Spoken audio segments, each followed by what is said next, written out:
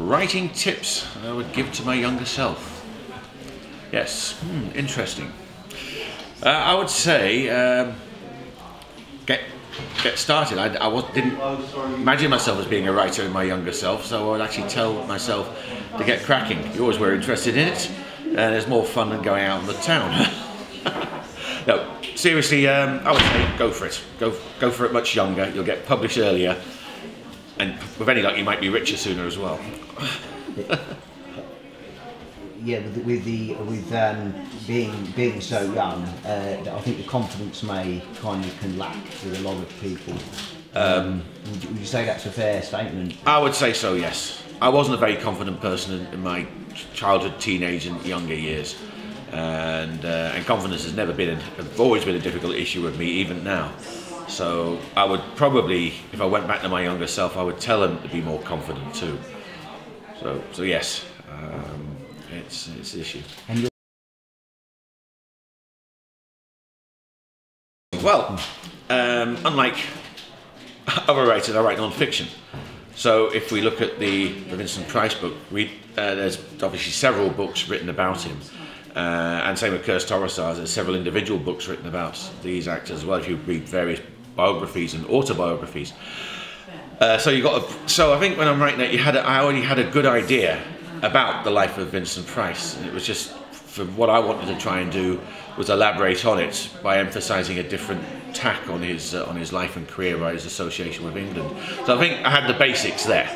I think with the Vincent Price one as well, I also wrote a magazine article for a web mag called Shadowlocked, and basically called Vincent Price: The British Connection. So I was kind of fortunate. I just expanded it into book form. But yeah, I think when it comes to bios, most people have a very basic idea about the life and times of the person that they're writing about.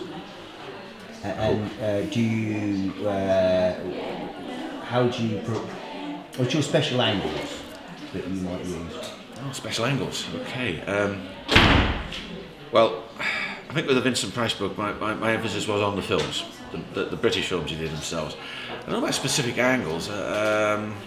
With Cursed Horror Stars, my specific angle was the fact that there was a big with the 5 actors I've written about, there was a downside in their involvement in a particular movie genre, which is the horror genre, which was basically typecasting was basically a killer for a lot of actors, especially in the Hollywood years. And I just emphasised that by other elements that these actors were very much linked to, such as alcoholism, drug addiction, and sometimes just plain bad luck. So I think that was my angle, that was my hook for Cursed Horror Stars. And of course my hook for the Vincent Price book was simply the fact that he had the unique position of actually making a number of very, very good films in Britain that were equal his Hollywood horror output. I think he was unique. He was greatly influential on both sides of the Atlantic when it came to the horror genre. So the hook was, I want to establish his British links from as far back as when he actually began his acting career on the London stage, and so that's the eventual hooks and angles that I've got.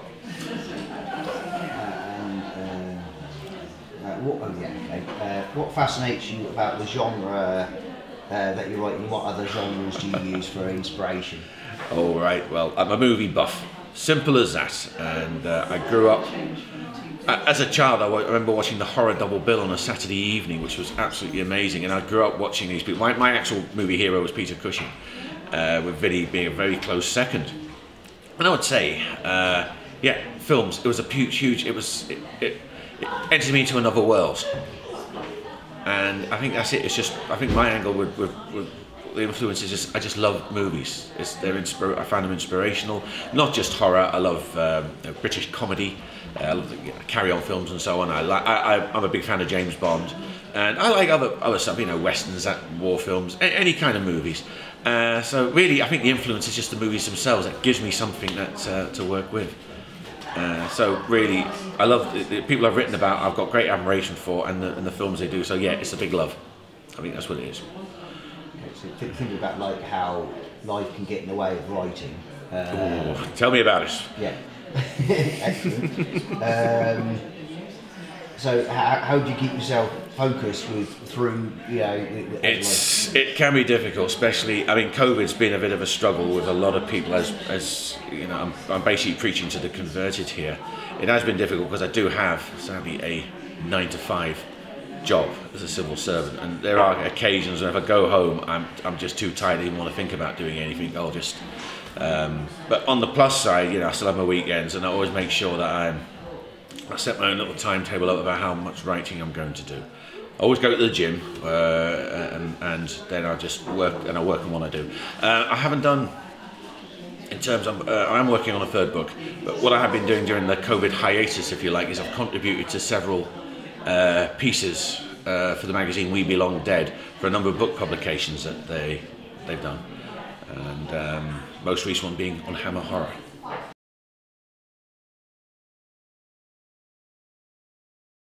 Story. This is Mastermind, isn't it? Yeah. I was going to say past, but no, I'm going to tell you this one. Right, Cursed Horror Stars. We'll have a look there. This one. Obviously, I was, you know, moving around from publisher to publisher, getting the obligatory no's.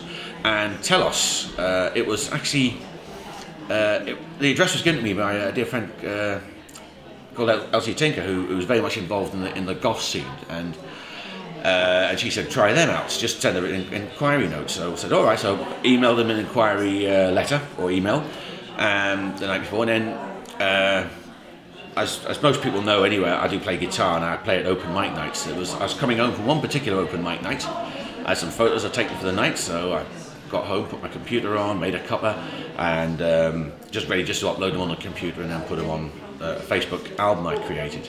But I checked my emails, and I had a message from Stephen Walker from Telos Publishing saying, yes, we're interested. You can imagine the shock to the system.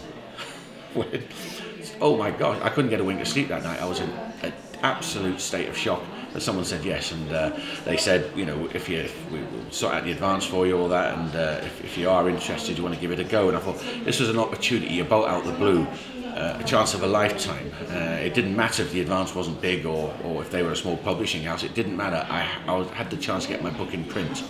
I could worry about bigger ones later. Now, and what I did was I said yes straight away. They obviously emailed me the contracts to print off, ready to sign and so on. And I can recall I had a wonderful friend of mine, a former girlfriend of mine, and who's still a wonderful friend now, and who's been very supportive of this. And she was also, oddly enough, a neighbour. She lived over the road from me. So I remember that night very well, when the following day from when I was told they said yes, I sent her a text saying, are you in tonight? I need to see you. And she said yes and so on, and basically she already knew, she kind of had an idea what it was about because I brought the contracts in for her to look at. She was an accountant, and I believe her dad was in the process of retiring, so she was winding down his business. So it was like a set of eyes, and someone who was a bit more au fait on legal and contractual stuff than I was. We went through it. She liked what they offered me and so on. We drank copious amounts of red wine, and the pair of us were absolutely blotto by the end of the night because we were like celebrating. But I always remember the nice thing was she some years, about a year or so later, she told me that if she was out with friends or had a works night out that particular night and she got my message, she would have cut it short and gone straight home because she kind of knew what it was. I think it's women's intuition. They know what they're doing, and that was it. And then eventually it all became great, but I was so terrified of what was going to happen, if it's something that was going to go wrong and all that. With the exception of a handful of people, I didn't tell a soul until nearer the time it was getting published. And I thought, hey, let's tell the Facebook world, eh? So advertisements. Mm-hmm. Right, well, okay. Right, I shall move forward. We'll go with the first book here.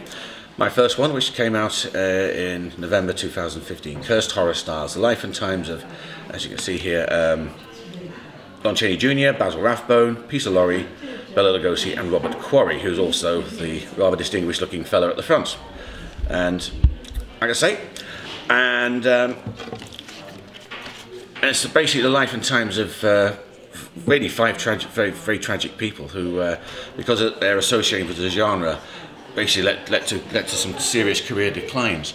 It's also notable for the fact that no one, to my knowledge anyway, has ever written a chapter devoted to Robert Quarry. He's very much an unknown entity, and he's an actor I'm very much still fascinated with even to this day. And like I said, it was done Telos, and I eventually did book talks for it and so on. So it's Available from Telos Publishing. It's from or Amazon and so on. $15.99, which is retail price, and I've had some very good reviews on the Amazon page. So, okay with that.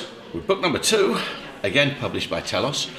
They were very pleased with me promoting myself quite a lot. So, like I said, this was an expansion of an article I'd written for Shadowlock called Vincent Price, The British Connection. It's really about his career, but with a different slide on it, because it emphasises his very strong links to England. You know, his second wife was British. He travelled to England when he was 17. He was an art student in London, and that's where he made his acting debut. And naturally, he became a stage actor, and he played a lot of very British characters. He had a very distinctive mid-Atlantic voice. So, and then it wasn't until the mid-60s when he came to England to do Mask of the Red Death, and then from then on his subsequent films were made in the UK, including probably his finest work, which included Witchfinder General, The Abominable Dr. Fives, and Theatre of Blood. So, so he really had this most amazing life. And we also cover the fact he was a raconteur, he was an accomplished gourmet chef, an arts expert, and so all that. So the first half of the book is about his life and times in his career, and the second half focuses on the films he made in the UK. Again, it's Telos Publishing. Again, it's $15.99. You can get it from the publishers. You can get it from Amazon. You can get it from me if I'm passing. So here you go. I'll happily sign it for you. Please make me rich.